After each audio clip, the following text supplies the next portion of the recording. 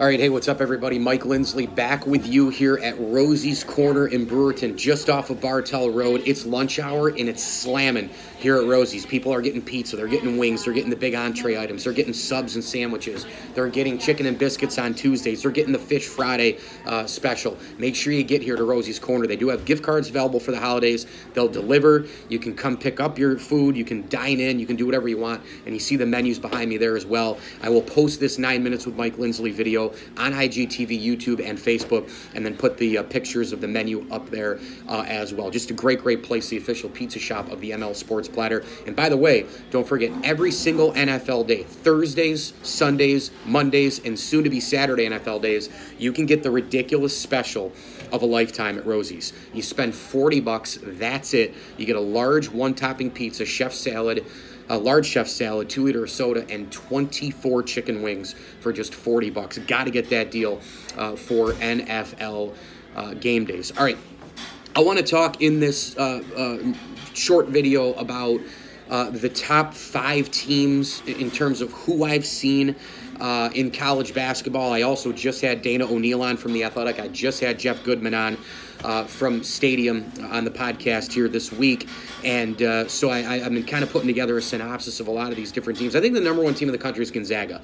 I know if they played a 7-game series with Duke, they'd probably lose 4-2, right? But that's not what this is about. They went head-to-head in Maui and played the most entertaining, best game of the year, in my opinion, and took care of business against Duke. Gonzaga's really good. They're missing a superstar, and I love the backcourt. I mean, that's one of the big reasons why I'm taking them. I think this Josh Perkins, Zach Norvell Jr. combination in the backcourt is fantastic. This team, Gonzaga, is a major Final Four contender. It's a major national title contender. You wonder, once they get into conference play, though, if they're just going to blow everybody out and then not get major competition until that first weekend of the NCAA tournament in the second game. That's the only concern that I really have for Gonzaga. I think Mark Few is an excellent coach, and it's gone incredibly different than it did 20 years ago when they were the Cinderella team. Now they're a team that's being picked in the top 5. They're a team that's being picked to win tournaments. They're a team that's being picked to win a bunch of games and go up against other titanic programs in college basketball and win.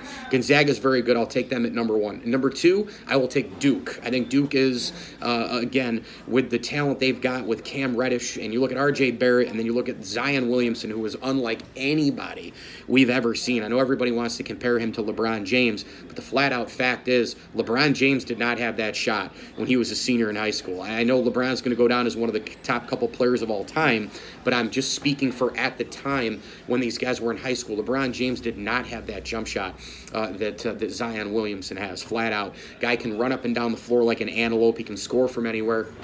Duke's problem is going to be focus, and Duke's problem is going to be depth. I'm just not sure after the starting 5 about production from role players, etc.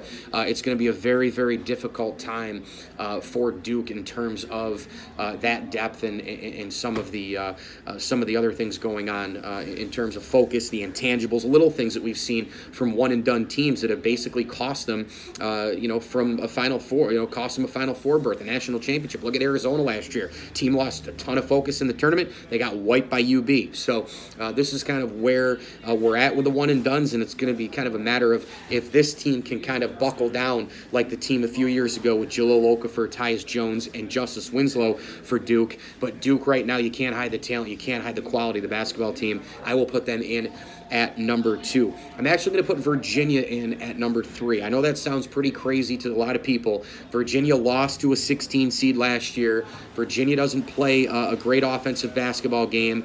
They rely on rebounding and defense and all the rest. But I think this team is really buckled down and focused right now because of what happened last year. Guys like Kyle Guy and Ty Jerome, DeAndre Hunter, these players want it really bad right now because of what happened last year. And I think they've actually played an all-around great game every single game this season from an all-phases standpoint. They've actually played a very good, consistent offense. They've been unbelievable defensively like they always are. Tony Bennett is just has just not had a lot of success in the NCAA tournament. Maybe his fortunes will change. Maybe this is the year where, they make a push to the Elite Eight. They make a push to the Final Four. It was only a couple of years ago when they made, the regional semis and they blew that lead to Syracuse. Maybe that was a little bit of a turning point for Virginia. They haven't really gotten past that even. It's just gotten worse since. I mean, think about them losing to a UMBC last year as a 1 seed. So it's going to be fascinating, I think, to watch Virginia from that storyline alone of last year losing to a 16. But I'll put Virginia in there at number 3. Number 4, I'm going to put Michigan.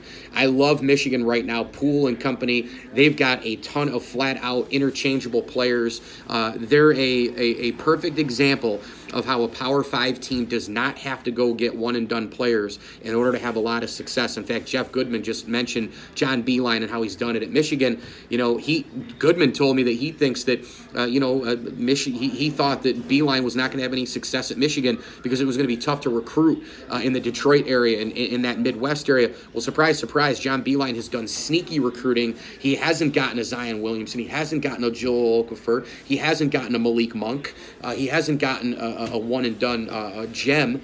He's gotten a bunch of other really, really good players. Now, I know Tim Hardaway Jr. and some other players were on that Final Four run from back into 2013. But really, other than that, this has been a team that's had a lot of 3- and 4-year players, and this team plays well together. They do everything really, really well, and they don't give up possessions.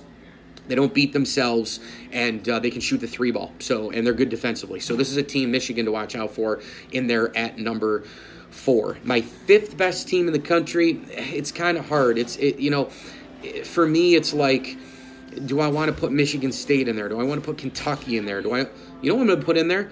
I'm going to put Auburn in there. I actually really, really like this Auburn team, and they've got some really good shifty guards. When they play some small basketball, they're a little bit more effective.